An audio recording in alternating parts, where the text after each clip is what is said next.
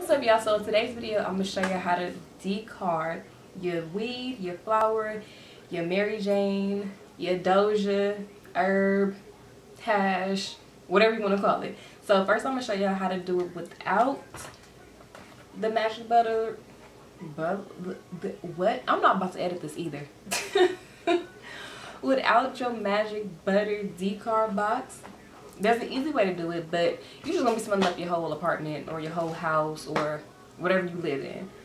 Okay, so I'm gonna show you how to do that, and it's gonna be real quick. So if you've never been there before, my name is Danny, and if you're coming from my main channel, what's up? I've been drinking wine, so yeah. Let's just get started. And hopefully this time my background is doing what it's supposed to be doing. I don't have on a mesh shirt today, and I got my ring light, so hopefully it's like the light is distributed evenly, even though I know it's not, because like right here, that's a whole separate video. But okay, let me just get started and give y'all what y'all came here for. Okay.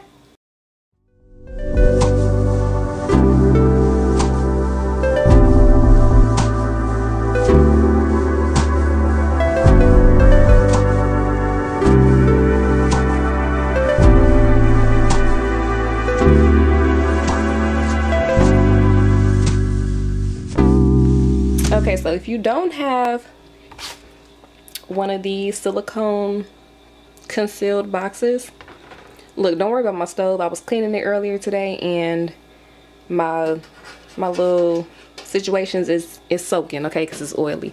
But right here I got 14 grams, so I'm just gonna throw it in this little, what is this, like a this is a cake pan. So I'm just gonna throw this in this cake pan. I don't think you need to cover it. I don't think that's necessary, but you can if you want to.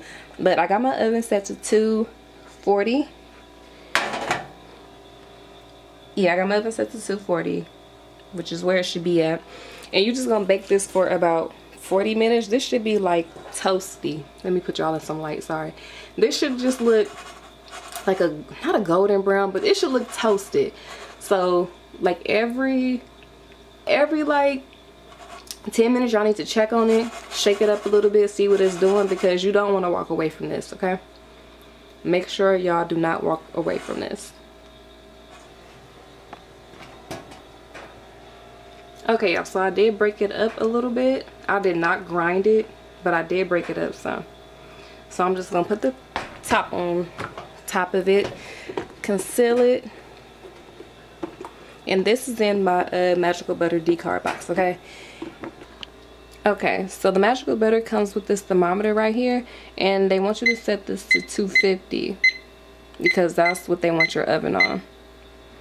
So I'm gonna stick this in the oven to make sure that this is what the oven temperature is right here, and then I'm just gonna put everything inside. So I know if my oven is above or below this, that I need to adjust my temperature of my oven. Everybody's oven is different, so you just gotta make sure that your oven is on 250.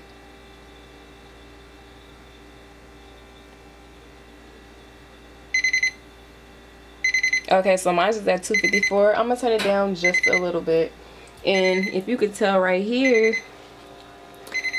my line is lining up with probably a little less than 250. So I'm just gonna turn it down a little bit. Oh, actually mine's at 273. 278. 283. So apparently my oven runs hot, so I'm gonna turn it down even some more. It's at 290.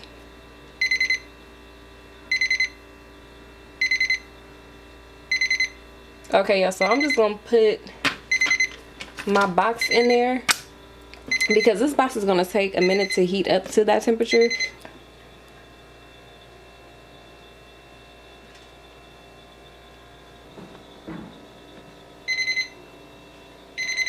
Jeez, can I get it in there? Okay, so I put my box in there now, and I'm just gonna leave that in there like that and close it up.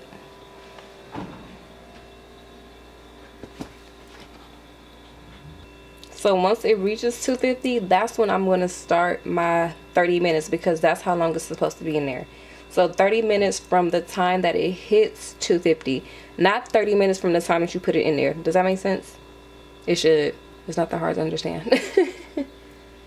And I still have my oven turned down to like 225. So we're just gonna see how that works out. I must have some cheap batteries, because I don't know why this thing glitching. Okay, y'all, so it didn't take long for mine to get to the temperature that it's supposed to be. It took about maybe 5 to 8 minutes, but it keeps going down between like 245 and to like 257. So I keep adjusting. Well, I only adjusted my my oven one time, and it's sitting at about, I know y'all can't see, but this, let me see, it's at like 230, and it's beeping at 255. So I'm probably just cut this up some to 260, only so I don't hear it beeping over and over and over and over and over again. In the manual, it tells you what it should be at. I don't think 3 degrees more is gonna really change it, but like every 10 minutes I'm gonna go into my oven and kind of like shake it up some. But it seemed like it's kind of stable right around here. So 253 is okay for me, not to be, you know, keep adjusting my temperature right here. So I'm gonna leave it at that. Okay, y'all, so it's been about 30 minutes. I'm gonna just take my stuff out, and I ended up keeping my temperature at focus at about 225, and it kind of really stayed at, it stayed between like 250 and 255. So it all depends on your oven. So I'm gonna take this out and I'm gonna show y'all what it looks like.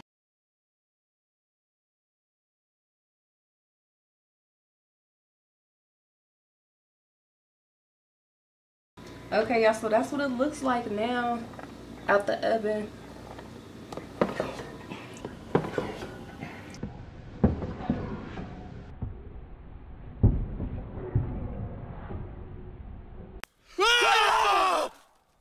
I'm just gonna put it down because I almost lost it all.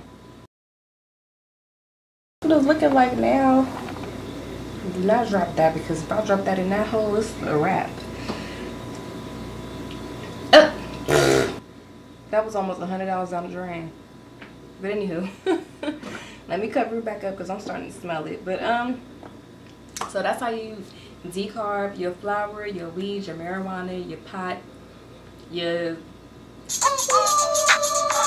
But anyways, I hope y'all like this video, and if you did, make sure to leave a like. Don't forget to comment and subscribe. In my next video, I'll be showing you how to make cooking oil with this. That way you can make your brownies, your cupcakes, just your cookies, your any kind of dessert that you want that you can use with oil. So I hope y'all like this video, and y'all will see me in the next video. Bye, y'all.